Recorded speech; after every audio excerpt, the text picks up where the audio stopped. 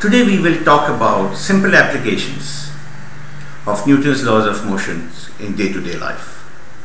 Let's start with a pretty fundamental and basic activity that we do. Jumping. To jump, we have to somehow overcome the force of gravity. Let us see what Newton's laws of motion tells us about this whole process. We have a ground, we have a person who's pushing down on the ground with a weight of mg. The ground is pushing up with the same weight mg, right? So if I look at the person in isolation, he has gravity pushing down as mg. At the same time, the ground is pushing up with mg, which is Newton's third law of motion, which essentially tells us that if we don't do any work, we will remain exactly where we are, rooted to the ground. Now, to be able to jump, that means to be able to jump up, we somehow have to generate a force in this direction which more than compensates for the downwards motion of gravity. How do we do that? Let us try a very simple experiment.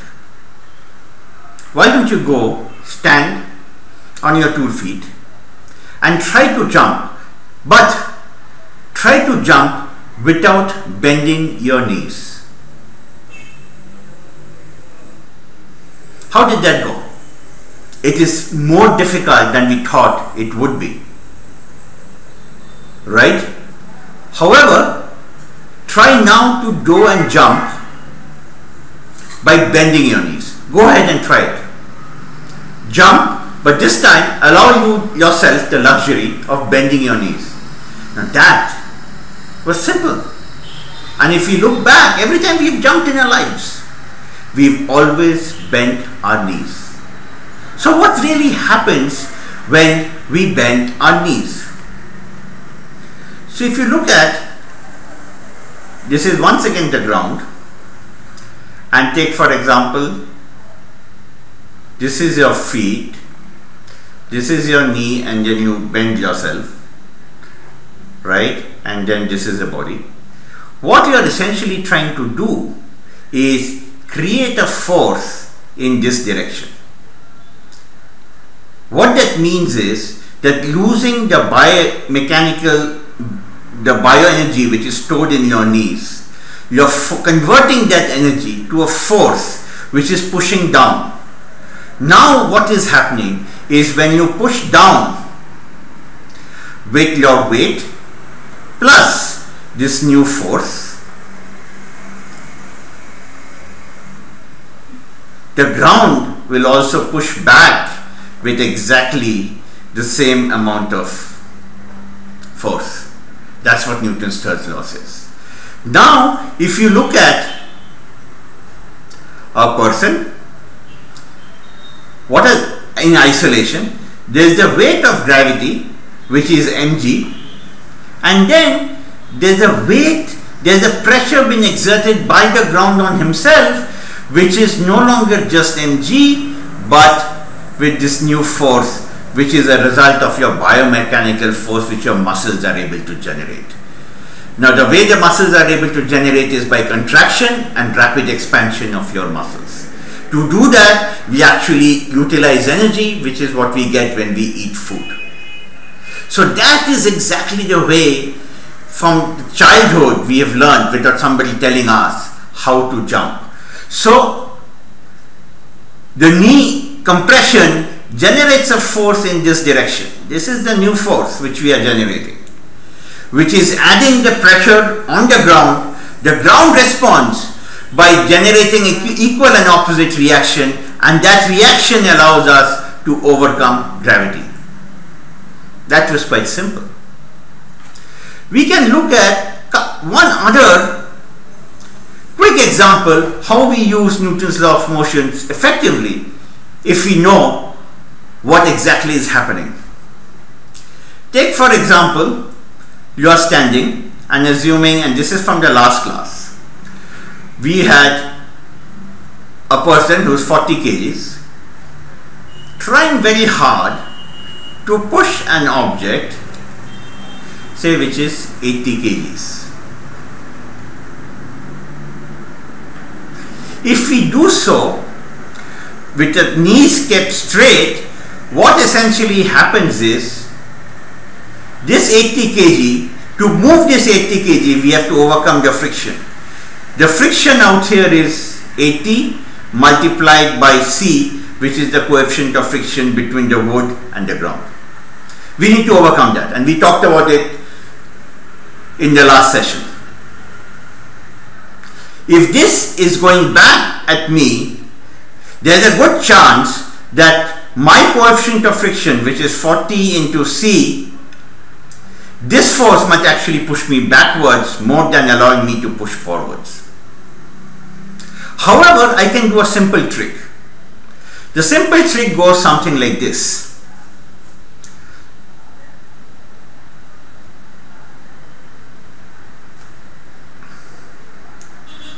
This is myself as usual.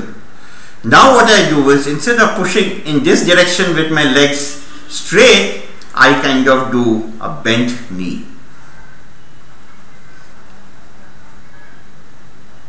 And you can easily do this at home. Ask somebody to be on the other side of the door and try to push the door open with him or her exerting equal amount of force. And you will find as soon as you bend your knee, your job becomes that much easier. Let us see what is happening. So what we know is that when we push forward to overcome a force of 80C, there is a force of 80C which is applied back at me. Right? Now what happens is, when we bend our knee, so this is the force which is 80C which is applied at me, but when I bend my knee, say at 45 degrees angle, I am choosing that angle to be making it simple, then the force, the component of the force in this direction is 80C by root 2. Now let us see, funny thing is now going to happen on the ground. On the ground what is happening is, previously we had 40 into C being the force which was applied on the ground, and that's the friction which is going this way. Now what is happening is, this force is going to now exert a force in this direction. What is the thing? So now no longer is this force only 40 kgs, it is now 40 kgs plus 80C by root 2, which is the magnitude of the force which is applied in this direction. And then, assuming this is again 45, we now have to then multiply this 1 by root 2 and we get, sorry, this is C. So 40 plus 40C is the force which is being applied in the downward direction. Now the coefficient of friction now will still be C. So instead of applying only on 40, we now have 40 plus 40C multiplied by C is the new force which is applied. This force is significantly greater than the original 40C that we were applying. And this might be just good enough, the difference, the delta between these two forces might be just good enough to overcome our 80C that we need to generate. So what we see is very clearly by bending our knees, we are able to generate supposedly a higher amount of power to any activity of pushing that we want to do. So try this at home, go to a gym, try to set yourself in a situation where you have to kind of push weight forward. You have to push weight forward and then check what is the amount that you can push forward with your knees straight.